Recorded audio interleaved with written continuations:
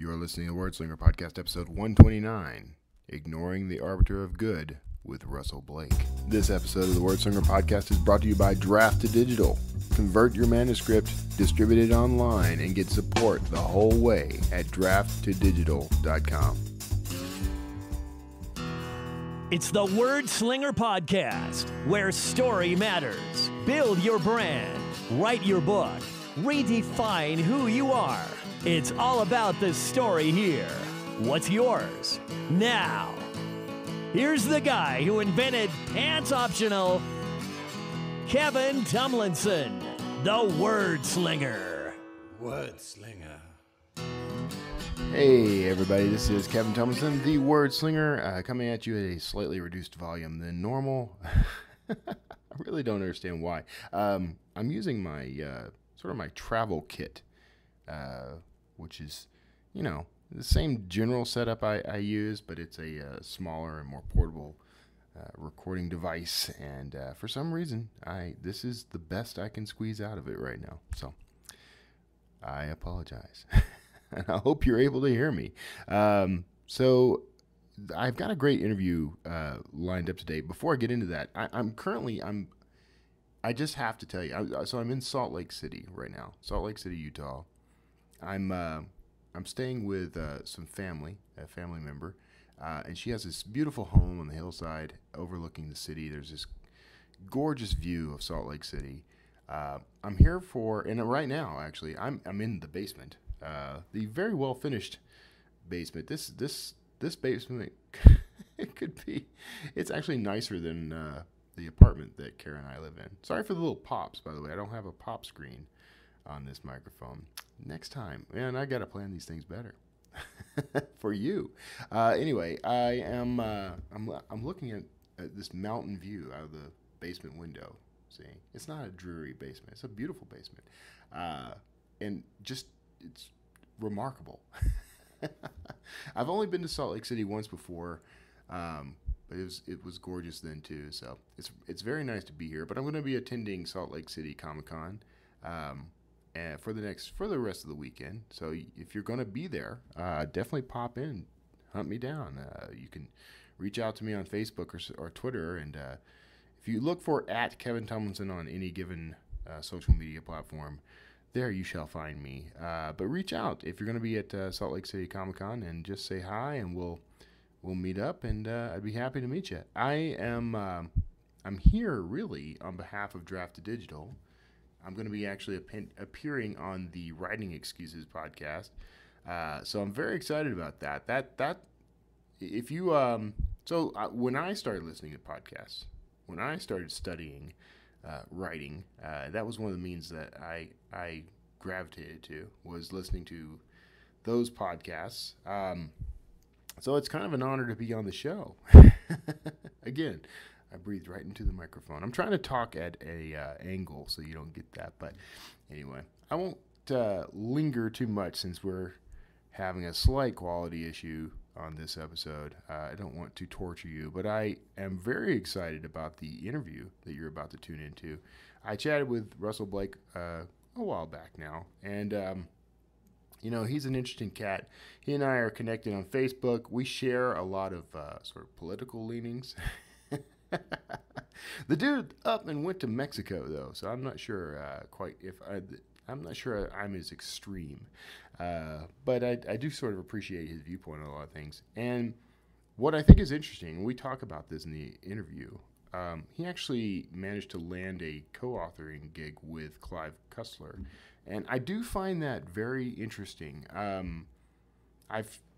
If you listen to the show for any length of time, you know that at one point I was trying to get into the little partnership with James Patterson. I was doing that through his masterclass. I was not selected, which I think is unfortunate for him as much as for me, honestly. But I don't know why I'm so interested in doing this. Mostly because these are guys I've read. I like their work, and so I guess I just want to connect with them, right? And I do that through the podcast as well. So I've got a history of wanting to connect to people that I like and respect. Clive Cussler, though, my books get compared to his quite often in reviews. So I would love to chat with him sometime. And I've only read a couple of his books, honestly, but I did enjoy it. I think I would probably be more interested now in Clive's work than I was in the past. But Russell has actually worked with him directly on at least 2 books, and that's quite remarkable. And Russell is he's an independent author. I mean, he publishes his own stuff. So he's also a New York Times and USA Today best-selling author, which is not a combination you find very often in the indie sphere, but it's starting to become much more common, which I don't know that we mentioned that in the interview, but it is worth mentioning here. If you are an indie author, and I know a lot of my audience is, there's this growth in the industry that I think is really quite remarkable. We're sort of there's a sort of hybrid movement going on, and unfortunately, the term hybrid publishing has been co-opted by a sort of scammy set out there. So we'll have to come up with another name. Sort of evolved publishing. How's that? Where you kind of get the benefit of both worlds. You get the benefit of being an independent author, controlling your own destiny. No gatekeepers to keep you out, keeping a higher share of your royalties, that sort of thing, while also benefiting from the networks and the sort of contacts and the resources of the traditional publishing world. I think that is what's on its way. I really do. So, and I'm seeing it more and more. So I hope that you will enjoy this interview with Russell Blake. I'm going to roll us right into it. Please stick around for announcements, housekeeping, that kind of thing. We've always got a little something to announce in the tail end of the show. And I will see you after this interview.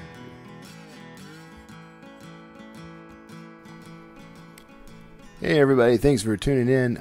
This is actually a first. I'm talking to somebody who is in Mexico. For some reason, now that I think about it, I've never actually interviewed someone who was in Mexico. Other countries, but not Mexico. So I'm actually talking to a phenomenal author with a lot of credentials behind his name. I'm talking to Russell Blake, and I'm sorry, Russell, I just flubbed your name right off the bat.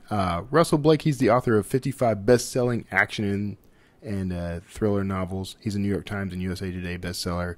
And he's co-authored 2 books, I believe, with Clive Cussler, who I also butchered. So you're in good company, man. Well, you're 2 for 2. I'm 2 for 2. I'm not even going to attempt my own name at this point, man. So thanks for being on the show, Russell. No, my pleasure. Now, we're connected on Facebook, so I follow everything you're doing, everything you're writing. You and I have very similar attitudes toward certain world events, which we won't necessarily go into. Well, so that's why you have no friends? That's right, man. That yeah, would be it. We're in a kind of a rare breed, I think, in the author community. But so you are. First of all, let's just get the big 800-pound gorilla out of the room. So you have co-authored with Clive Cussler, of all people. So why don't you tell me a little? And by the way, I keep looking for your specific books with him in like Barnes and Noble. I can find them online, but I wanted to like sneak into Barnes and Noble and like leave, write something nice in the cover or something on your behalf. I think that's called vandalism. It is vandalism. It is vandalism. So how did that come about, though? It was one of those deals where, if you don't ask, you don't get. I contacted Clive's agent, and, I said, hey, I've written whatever I had written at that point, 34, 38, action, adventure, and thriller novels. And, I'm a big fan of Clive's. I've been reading him, ever since I was a wee lad. And, I think that it might be a good pairing. So, they were kind enough to entertain some of my work, and they read 5 or 6 of my novels. And this went on for, 6 months. And then, one day the call came, and it was like, okay, Clive wants to do stuff with you. Fly up to the U.S. and let's hang out for 3-4 days and swap some ideas around. Very cool. Yeah, that's Yeah, it was very surreal. I mean, it was just, it was sort of like I really didn't expect anything to happen. Right. Because, who knew? Right. Yeah. Yeah. I my favorite part of that story is the the lesson of if you don't ask, you don't get. Because it's true. And, I wasn't pushy, and frankly, he's the only one that I contacted. Oh, right. Yeah. No, I had absolutely, if I could have gotten Patterson's contact information, I probably would have contacted him as well. Right. But there's only a couple of guys that I write in a similar vein and pacing, etc. And Clive was one of them. So I thought it would be a good fit. And he seems to be very open. He, like Patterson, he seems to be very open to co-authoring. Yeah. Well, I mean, none of these guys are, at least that I can tell. I've never talked to Patterson, but he seems very. He seems very nuts and bolts, and, he understands that, if it's a story that needs to be told, and you want to put out more than X number of books, you're probably better off getting authors who have a similar voice and can maintain the quality level. Yeah. And, have them help out. Yeah. It's very cool. I did a episode of Creative Writing Career with Justin Sloan. We were talking about vertical networking, which is kind of this idea. Like you reached out to somebody who's got a little more pull and has accomplished a little more. Yeah. Man, you're among the greats now, buddy. You're among the greats. I'm counting you up there in the Cussler area. You need to get out more. No, but I mean, I'm a huge fan of Clive, and he's a legend, and so is Patterson. I mean, these guys are all household names, and for good reason. I mean, they've been churning it out for 30, 40, 50 years. Yeah. Yeah, I did the whole co-author with Patterson thing through his master class. I was trying to get into that, and he didn't select my book, so I still like him. We'll come around again. You sound a little bitter, though. Don't let the bitterness eat at you. I'm not bitter, though. I get it. That. Yeah, I'm past it. I just, it's more of a, that's too bad, So. But you still cry yourself to sleep. I still cry. Yeah, exactly. I'm cuddling a copy, a worn copy of Along Came a Spider, just lamenting my life choices. You bastard! I hate you. Die. Okay.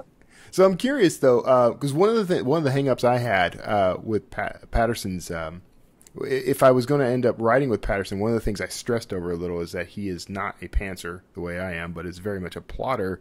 And I was willing. I'm there. I was willing. But I'm curious though. I'm sure Clive Cussler is probably around approximately the same way, right? Is he very, very heavy into outlining? He's got a good idea of where he wants the story to go, but he's also very flexible. So I would guess that Patterson is much more structured. Yeah. Because he's famous for, 30, 40, 50-page outlines. Right. So at that point, I mean, hell, the book's written. I mean, really, all you have to do is just fill in some dialogue. Right. So no, there's a lot more flexibility working with Clive, and it was very enjoyable because at no point did I feel like like I didn't have control over the story if I needed to have. So there was none of that. Although I work with myself more like Patterson does. Yeah. Like my approach is very similar to Patterson, but I don't write the 40-page outline. I do a spreadsheet, chapter by chapter, one sentence, two sentences, just so that I know what the point is of the chapter.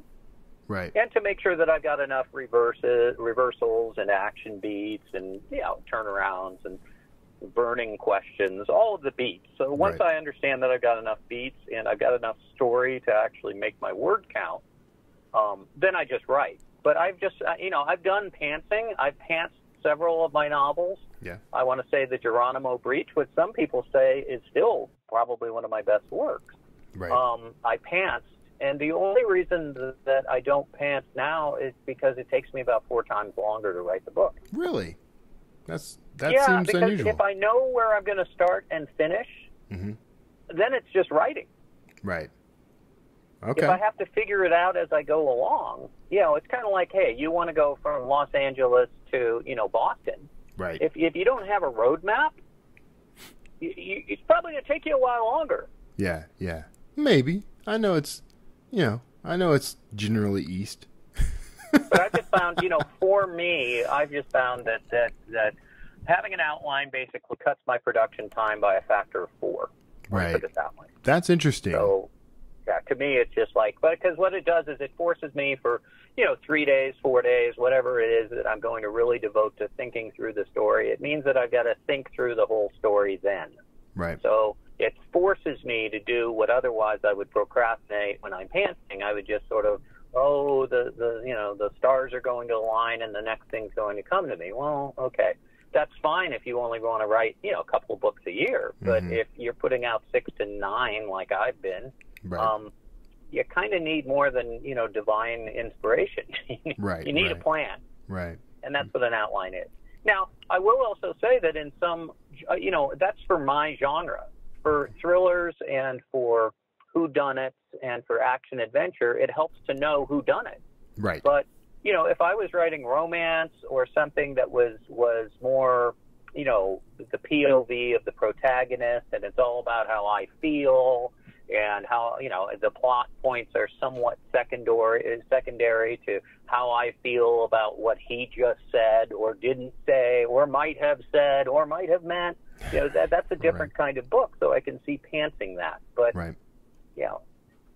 with something that's pretty intricately plotted and where I want to have a couple or 3 reversals at the end to, twists for the reader, I don't like to leave that to chance. It just takes too long. Yeah, I could see it. I can't do it, but I can see it. Yeah, have you ever tried? Actually, I have actually outlined a couple of my books, and to me the process was much longer. But then I think it also comes down to what are you used to, like what are your instincts. But when I was doing the Patterson thing, I outlined the entire book, which I will write. I'm just pausing, because I've got I will write it because I've got plenty of other books I'm already writing. Sure. Okay. So, yeah, that would drive me crazy. I can only write one at a time. Yeah. See, but that's the thing. I think that's the point, right? Every author has sort of a different approach, and none of these approaches is right or wrong necessarily. Just right or wrong for you, right? Right, and frankly, it also depends on what your goal is. I mean, I never thought of myself as, I never thought I was going to be the Dan Brown of indie writers. I figured that I viewed myself more as a Ray Bradbury, Asimov type of writer, where I expected to have to put out 150 to 200 novels over the course of my writing career. Right. I wasn't going to write 6 books and that's it. Right. So, I geared myself more to a habit of production because I figured, what, even if not that many people buy them on the slow periods, at least I'm not going to be working at Burger King. So, and so far so good. Yeah. Although, sounds like it's working. Yeah. Yeah. I can't complain. I think I want to say I've done almost 3 million books now. So, yeah. So are you can't whine? Well, I mean, I do, but no. I shouldn't is what I should say. So what would you say is your sort of, I mean, I assume you're writing every day. That seems a given, right? What is sort of your process then from start to finish on a book? Oh, I mean, I outline it. I typically take 2 to 4 days to outline it and make sure that I've got the story. Okay. And then once I understand what the story is, I just sit down and I start at chapter 1 and I keep going until, I type the end. And I typically write, I used to write 7,000 to 8,000 words a day, but now I've backed off to 4,000 to 5,000 because I was just like, once you got 50-something books out, is the world really going to be the poorer for not having your next magnum opus out, in 6 weeks? Like, can they wait 9?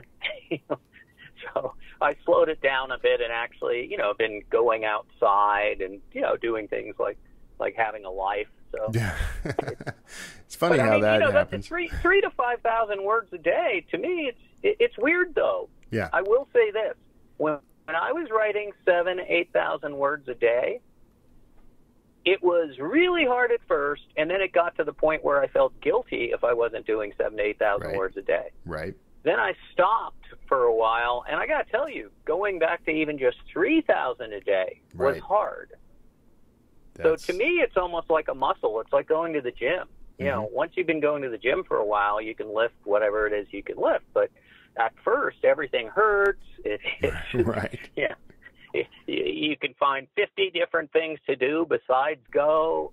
It's just not pleasant. Right. So I'm sort of the opinion that it's much easier to turn out quality prose at a relatively consistent level if you're doing a fairly decent amount of it every day. Yeah.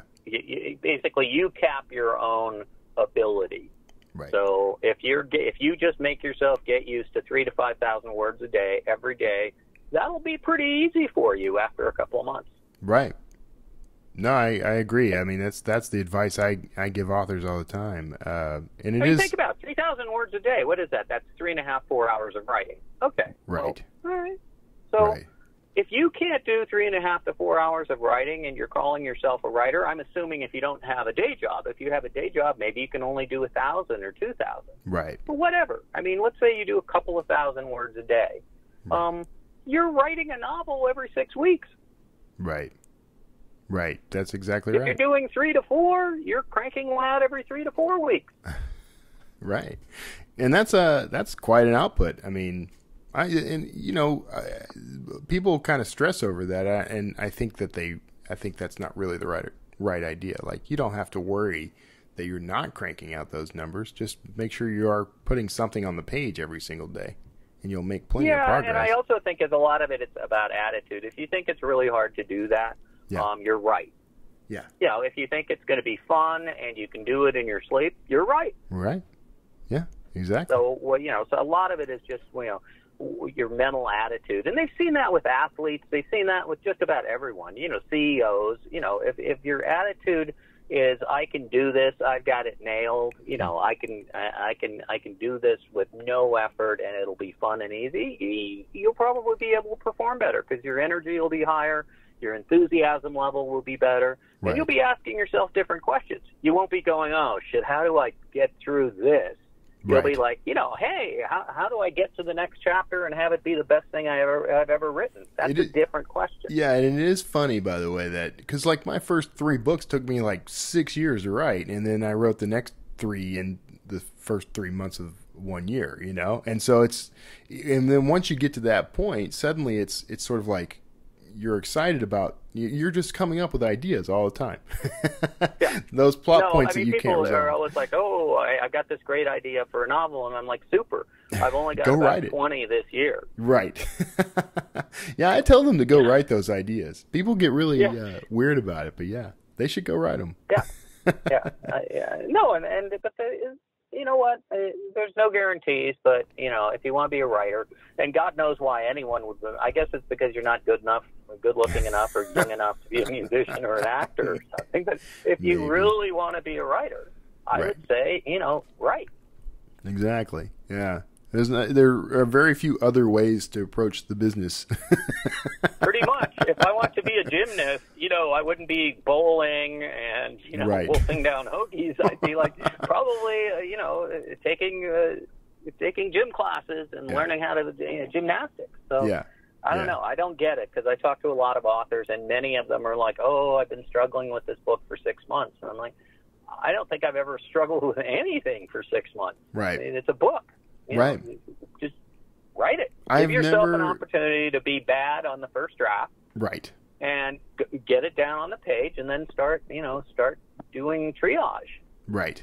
Exactly. Very straightforward. So I take it from that you don't experience writer's block. Nah, writer's block is a lack of enthusiasm. That's what it is. Yeah, I agree. That's what it is. Yeah. It's like oh God, it's purely mental. Right.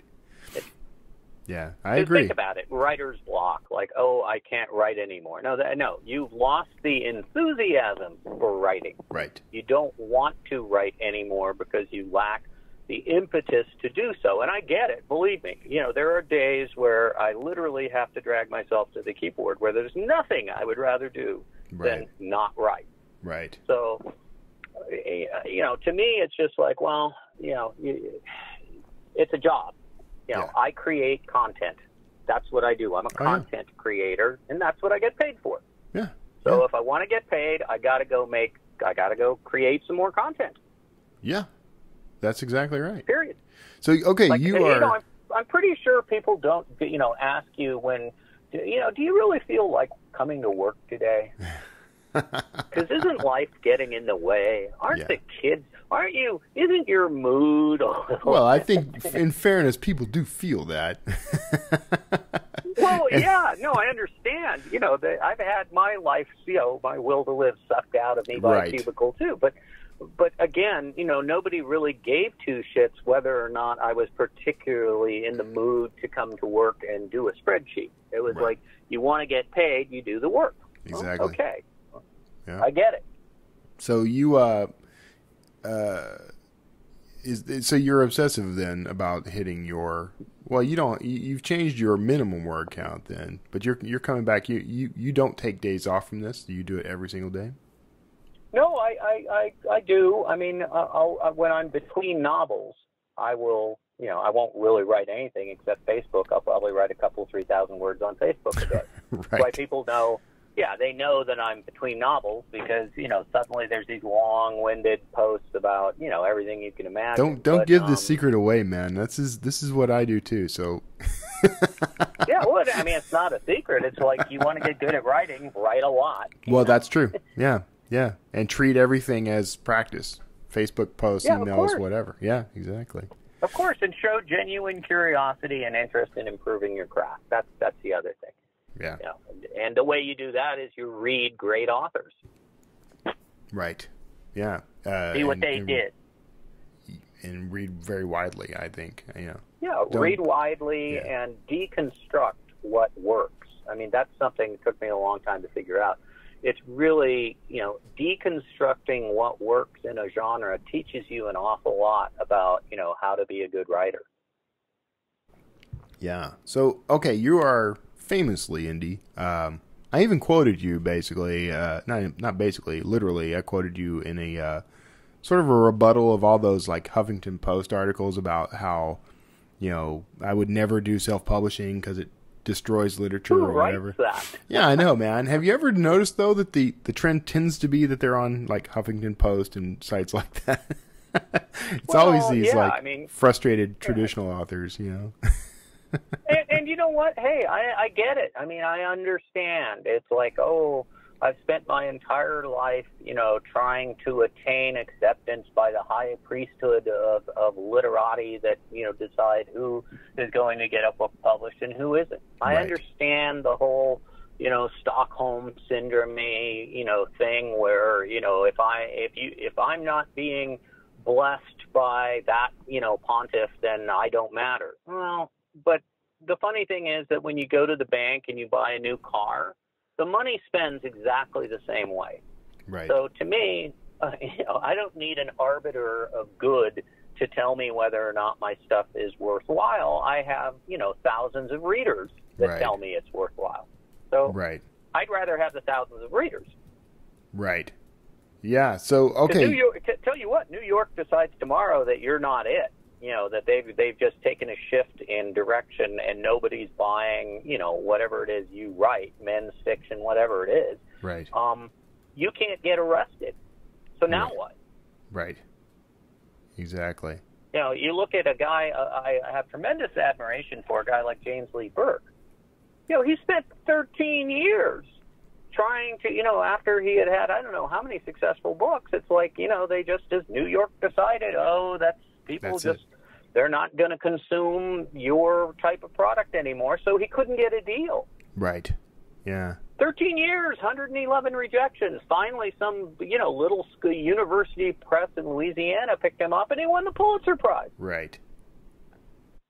So you really want other people to have that kind of control over your career? Well, and that was the thing that appealed to me coming in. I mean, I came off a traditional contract before I started self-publishing, and I was very attracted to the idea of, no one can tell me what it is I'm going to write, what I can and can't write, or when I can publish or, what the content can be. I mean, I liked that that level of control. There's tremendous freedom, although I will say working with the guys at Penguin, good team, with Clive's team, it's nice to have more eyes on the page and know that there are, some big brains that are figuring out whether you suck or not. That's good. Right. But having said that, you can write a brilliant book, and the marketing department, says that you're chartreuse, and this year everyone wants purple, and you're not going to get a push, and you're going to be one of the 300,000 titles a year that the book industry puts out that just doesn't sell. So now what do you do at that point? Yeah, exactly. Yeah. You're working at a hardware store, you're teaching English or whatever it is you're doing, and you're hating your life because what you really want to be doing is writing. Yeah. Yeah. I spent, I had the day jobs for a while, where I was basically sneaking off to the lunchroom to write something, on my breaks or whatever. And there's nothing really wrong with that, but I wouldn't want my career to be that. Hey, listen, if you can make trad work for you, it's awesome. I'm sure. Right. I mean, it's brilliant. Fine. Yeah. I'm not, I'm not one of those, I would never take a traditional publishing deal. Oh, me neither. No, I'm it's in. all about what makes sense for your career. What do you want to do? Yeah. Now, having said that, I'm a terrible employee. I started I don't know how many companies because I'm just a lousy employee. Right. And I don't really respond well to people telling me what to do. It's probably a weakness of character that I've had in my entire life. But I just don't respond well to that, so I probably wouldn't be the ideal candidate for the the $3,000 advance paid in 3 payments over 18 months. Right. And, you're going to rewrite it 4 times because we think, can you put a mixed race, talking chimp in instead of I'm not gonna, it's not going to work for me. Right. No, I know. Let's save everyone a bunch of drama. You pretty much lost me right at take a year to write. Yeah. Well, there you go. Because holy crap, if I only put out 1 book a year, I don't even know what I'd do with myself. Well, yeah, there's that. Yeah. So since you are primarily indie, I mean, you've got your traditional side as well, but I mean, how do you take care of like the marketing side of your work? That's the one thing most authors get really frustrated with. So how do you market? I've kind of given up on marketing. Yeah. I mean, I know I shouldn't say that. I just, I've given up on it. By the time I figure out what's working in marketing, it's not working anymore. Exactly. So, if I want to spend a lot of my time and energy trying to figure out what worked 4 months ago, but, changed 15 minutes ago and now doesn't, I could probably spend 8 hours a day doing that. But that's not why I got into this. And fortunately, I have enough of a readership to where, I'm not trying to grow my readership to 10 million people. If it happens, that's super. But I don't happen to believe that by running X number of ads with X frequency and rewriting the header every, 40 impressions and all that stuff, I don't think that's going to be what puts me over the top. Right. Yeah. So I don't pursue it. Right. Yeah. I mean, it's like a friend of mine said a long time ago to me, said, most people can only do one thing really well at a time. Yeah. Yeah. We were talking about, chasing women at the time. Right. Okay. You ever notice you that have the to put down your scotch. Really, really good. The ones that are, they're out every night at the bar and they've always got the right outfit and the hair and it's like that's probably where they're spending most of their time is on that. Right. That's an interesting. They're swinging a hammer or sawing something during the day. But, that's what they're doing. So I decided a while ago I wanted to write. So that's what I do. Yeah. And, it's working for you. Who can argue? Yeah, I mean, again, so far so good. Business has changed a lot. I mean, it's not like it was. Yeah. 2013, 2014 were dream years. I mean, they were incredible years. And then things changed with the algorithms, and, you know, the fields all got more crowded, and, you know, everyone's income is down. But you know what? That's the business cycle. Nothing lasts forever. And, yeah, the only thing you can depend on is change. Right. Yeah. And I kind of feel like if you're being consistent with your career, you'll weather even those down times. At least in this business. Yeah, you're not going to get rich, but right. you'll you know, you won't starve. Right. Which is all you can really ask of anything, right? Just don't let me starve. That's right. No, but I mean, that's actually how I view my career now. It's kind of like, you know, there's going to be, you know, I don't know what the cycle is going to be. Maybe it's every 10 years you're going to have a couple of like amazing years, and then the rest of the time you're going to be sort of in this trough. But, you know, it's pretty much not going to change my life one way or another, whether I have another, you know, 2 amazing years or 3 amazing years or not. I mean, nothing really is going to change. I'm going to eat at the same restaurants. I'll wear the same pair of shoes and shorts. I mean, it's not. So I'm pretty pragmatic. I don't agonize over the sales aspect every month. Yeah, that's good. I mean, you know, that's a lot less stressful, and you're kind of just chilling in Mexico, I guess. So kind of, yeah. And you know, and you do have the whole Clive Cussler thing going for you, which is, you know, more than most can claim, for sure. So that's pretty cool. Yeah, no, I mean, you know, and if you want validation that you can write and blah, blah, blah, I mean, yeah, that was good for that, and it exposed me to his audience, and it was nice, and I enjoyed it. But, you know, I mean, there's a lot of different ways to skin that cat. Yeah. I would much rather be somebody like Hugh Howey and, you know, have you know, one of my first books go big and be floating around on my boat. That'd be awesome too. Right. Yeah. No, yeah, the custom catamaran comes up a lot on the Word Slinger podcast. Yeah. So you know, I spent a week with them in Cuba, like over New Year's. Oh, very cool. Yeah. That's cool. It was. You guys, do you communicate often, or? Yeah, no, I mean, we talk. We're friends. Okay. I mean, he's a great guy. He's got, you know, we've got wild, I like him well opinions. enough. Yeah. When he first kind of came on the scene, I was able to chat with him. Now he's so flooded with, you know, people wanting his attention, and you know, between that and being off grid, essentially, you know. Dude, he's in the South Pacific on a big boat. Right. Come on. Right. Sorry, exactly. I haven't answered my emails lately. Yeah, exactly. Come on. No, I'm not giving him grief. Bora learning to fire dance. I'm not giving him grief. I'm getting a new tribal tattoo, so I can't what's up with you right now. No, I'm just trying to keep myself in check, you know. Like, it's okay, Kev. It's okay. He might talk to you again someday. But I mean, how many Hughes are there? Think about it. How many Hughes are there that is certainly in indie publishing? There's one. Yeah. There's one guy I know that's floating around on his catamaran in the South Pacific that's tripping the like fantastic. That's one. Okay, there's one. Right. Yeah. You know, how many? So you know, these are singularities. These are exceptions. Right. Yeah. Yeah, and I do caution people, don't measure your career against anybody, honestly, but especially against, you know, Hugh Howey or Andy Weir or Russell Blake. Well, so you've done. Mention me, and you know, that one of these is not like the other. Okay, so you've done 2 books with Clive Cussler. Are you doing any more, or is that pretty much it? No, we decided that it was probably best to change the voice. The Fargo series is a male female. You know, it's kind of a heart to heart kind of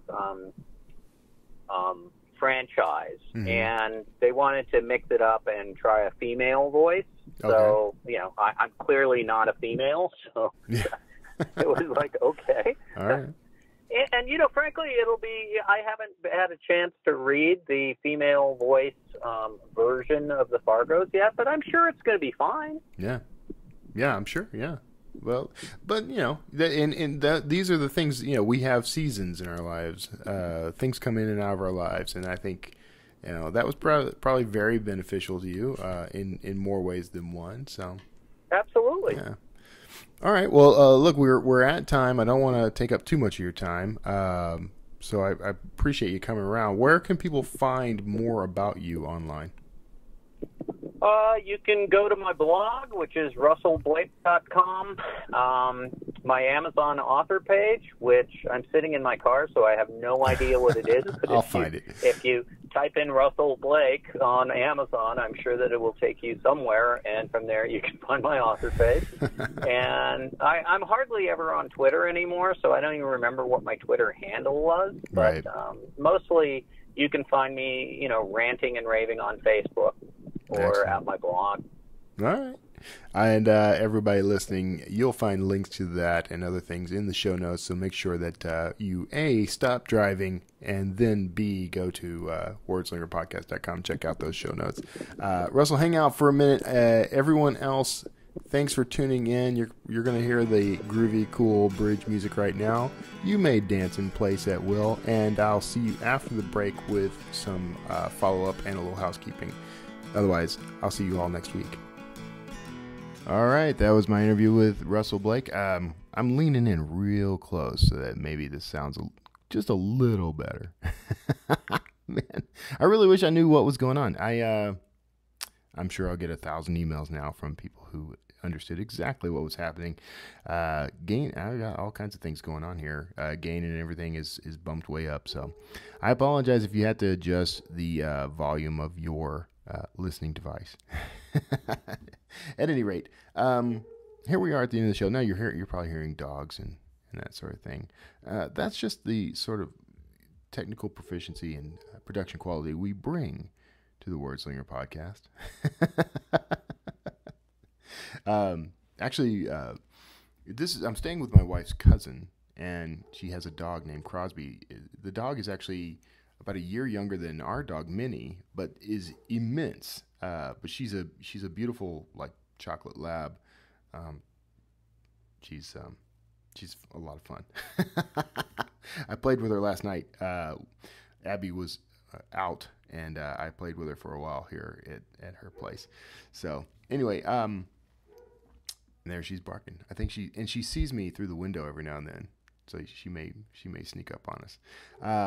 At any rate, a little bit of wrap up here at the end of the show. The standard stuff, of course, but we're going to try to work in a little announcement here. But I've got, first of all, if you have any questions for me or my guests, or you want to get your voice on the air, you can call me. Call me at 281-809-WORD. That's 281-809-9673.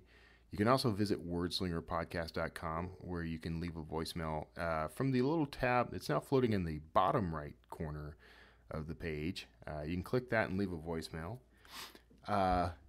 And of course, if it's suitable to play on air, I will do so.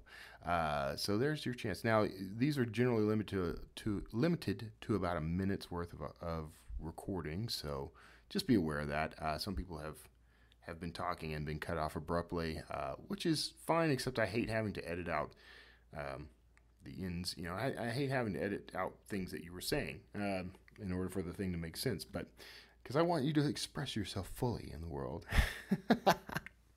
But also make sure that if you do leave me a voicemail, you leave me your name, and just so that I can credit you on air, and that'd be great. You can also email me if you go to wordslingerpodcast.com, hit the contact button. There is an email form there that you can fill out. Just tell me what you think, and say hello, whatever it is that you got on your mind, and I'll be happy to. I read some of those comments on air, so just be aware of that. And I'm not going to read something if it seems like it was meant to be personal. I of course won't read it, but that's kind of the idea, is to get people to communicate. So reach out. You can also reach out and support the show if you go find us on iTunes and other podcasting platforms, we'll say, but especially iTunes. If you go on iTunes and search for Wordslinger Podcast, I would love it, and it would help us a lot if you would leave a review for the show. Hit us up with 4 or 5 stars, but in particular, write something there and tell me what it is you're enjoying about the show. What are you getting out of it? Is it the guests? Is it your lovely host? Is it? Are you an independent author? Are you an entrepreneur? Just let me know what's got your interest piqued and what you're actually getting in terms of value out of the Word Slinger podcast. And I hope it's something good. I mean, I hope you are getting some value out of it. That's the whole point. So do that. You can also support the show financially. If you go to wordslingerpodcast.com, there is a button there for Patreon. And I am working on the new and improved Patreon campaign with tiers and levels and that sort of thing. But if you want to go ahead and just support the show financially with a few bucks a month, that does help. I am in the middle. This is part of the announcements segment of the show. I've talked about this before, but I am in the middle of rebuilding the website, bringing in some new materials and content. There's things that I want to add to the sort of ongoing sort of show value. I want to start getting some transcription done, that sort of thing. All that stuff takes money, and I'm happy to pay for that out of pocket. I have for years with some support, actually, from a few Patreon subscribers or supporters. But now I'm kind of trying to ramp things up, so it would be very useful. What I would really like is for the show to support itself financially all around. And so if you feel led to do that, I appreciate it. If you do not feel led to do that, I appreciate that as well. So no worries. But I could use it. And I do use those funds exclusively for Wordslinger podcast related things. It pays for the hosting of the show. It pays for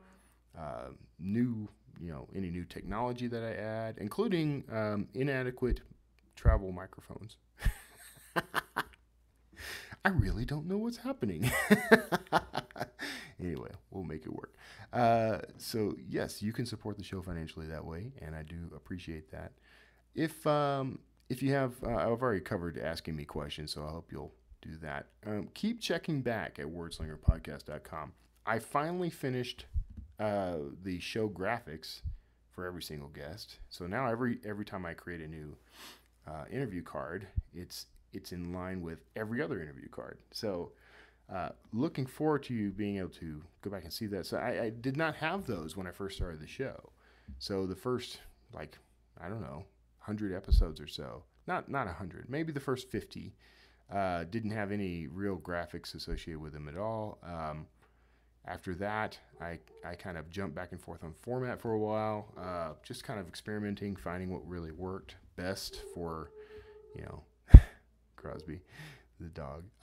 Just finding what worked best to not only look pretty, but convey some information about the guest, So I've got that down, I think. So if you keep checking back, you'll see. You can see the current ones now, so check those out. But I'm relaunching that site soon. Now here's the problem. Here's the holdup. just so you get to see how the sausage is made, I guess. For whatever reason, Squarespace, my web host, does not have a means for me to export my podcasts or blog posts or anything and then re-import them to another Squarespace site. So there are some workarounds. They just seem like a big hassle, and I would get a not so great result. So what I've done is I've started building each and every episode again. Not the audio. The audio is still going to be the same. Although part of me wishes I would just go back and fix a few flubs here and there. but no rewriting history here. But I am going to rebuild each episode's show page with the notes and that sort of thing. I would love for show notes to be much more elaborate in the future, but and I did talk to someone who was interested in possibly helping with that, and I do appreciate that. But we're going to see what happens, because I want to make sure that whatever I do is sustainable and scalable. So there are some considerations at work there, but I think on the whole we're on track. I wish I could give you a definite date for when the new show website would go live, but I think it's going to be some time with me traveling over the next couple of months before I'm able to really dig in and build those show pages. They're time intensive. I mean, it took just doing the show graphics took me weeks. probably hundreds of hours. So, I'm putting a lot of time into it. I want to make sure it's all right for you. So, anyway, those are the big things. I hope I appreciate your patience as we grow. But I'm really excited about where this show is going. Speaking of shows, I just want to give a quick shout out to the Where There's Smoke podcast, which featured me actually briefly. They do this thing called a bump now. It's sort of a short little promotional thing. They have an episode out right now, and I'm going to type while talking to you so I can find it because I don't remember. It's the Where There's Smoke podcast. And you can go to wherethere'ssmoke.co. That's the new site. But there's an episode called Let's Dent the World, parentheses, onlyness. And it's a great interview. Not with me, but I mean, it's a great interview. You should definitely tune into that one. But you can also hear me for about a minute talk about the Wordslinger podcast and my writing and that sort of thing. I was very glad to have the opportunity to do that, and I thank Brett and Nick for giving me that quick mention. They're going to be doing that on the show more often, so I was the first. So there you go. But check out the show. You're going to love it. It's a sort of daily show meets This American Life. And the folks that Brett brings on are phenomenal. They're the kind of guests that, some of them I'm going to have on my show. So it's a really interesting, well-produced show. Check it out. And you can find it at the wherethere'ssmoke.co. And episode 77, Let's Dent the World, Onlyness. And just listening, I don't remember at what point I pop in, but I am in there briefly. Now, one of the things that was kind of cool was they actually asked, he in order to sort of narrow down what I would talk about in that little segment, he's like, it would be helpful if you had like a mission statement. I said, well, it just so happens I do. And you've heard me say this on the show before, but I'll state it officially. Here's what I read on his show. I've read it on this show before. It is sort of my daily mantra. It is, my mission is to craft stories that inform and inspire, educate and entertain. And that is the point and purpose of the Wordslinger podcast. This is the point and purpose of my author career. The work that I do for Drafted Digital, everything that I do, career and life and family, is all about that mission. So by supporting the show in whatever means, whatever form that you choose, reviews and also, money and that sort of thing, and also in just your kind words. I mean, you're supporting that mission. So thank you so much for that. I appreciate it. God bless each and every one of you. Now, we're going to go ahead and roll on out, and you are hearing the music right now, and possibly not hearing me, but take care of yourselves. Have fun out there, and if you're at Salt Lake City Comic Con, look me up. Otherwise, I'll see you next time.